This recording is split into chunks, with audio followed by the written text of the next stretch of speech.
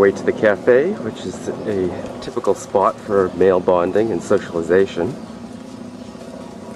And as you may notice, the men smoke. This is our cafe.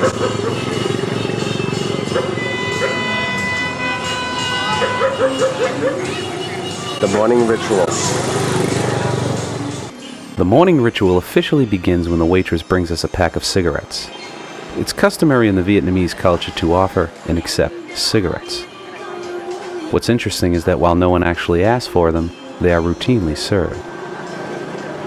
In fact, they come before the coffee. It is clear that cigarettes have become totally ingrained in the male bonding process. It would be antisocial not to have one. After the coffee, we are then served a pot of tea just to cap it off. And of course, more cigarettes for dessert. Vietnam has the highest male smoking prevalence rate in the world. Nearly 3 out of every 4 Vietnamese men smoke. With a population of 75 million, this is a very lucrative market indeed. Notice there are no women sitting in this cafe.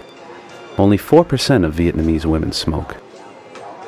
According to projections by the World Health Organization, annual smoking-related deaths will rise worldwide from the current 3.5 million to over 10 million in the next 2 decades.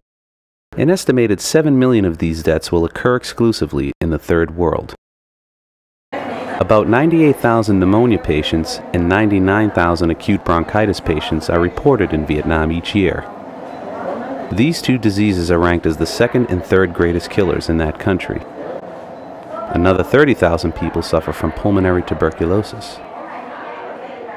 The Vietnamese government has officially banned smoking in hospitals, meetings, and other public places.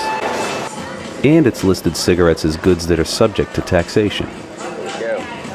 Judging from this cafe scene, few restrictions are reaching the people.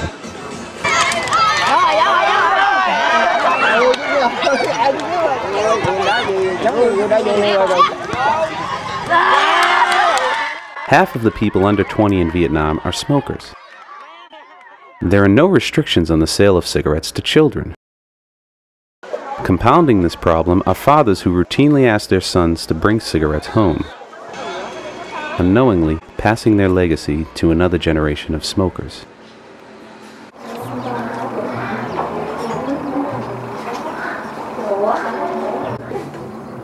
The best thing he could do would be to stop smoking, because his lungs, you know, if he wants to live a long life, he's already needing treatment with prednisone, and that's a very,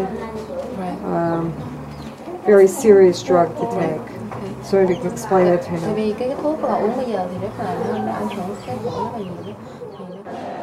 Local media often cite information about tobacco-caused illnesses, but these lackluster news reports are frequently ignored.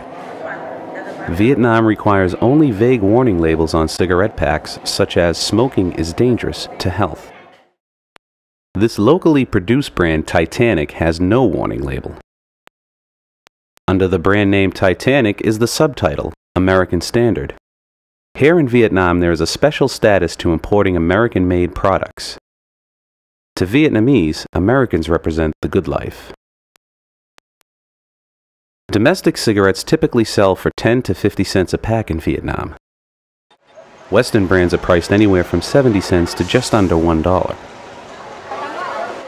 According to figures from the U.S. Department of Agriculture, foreign brands currently constitute only about 15 to 18% of Vietnam's cigarette market.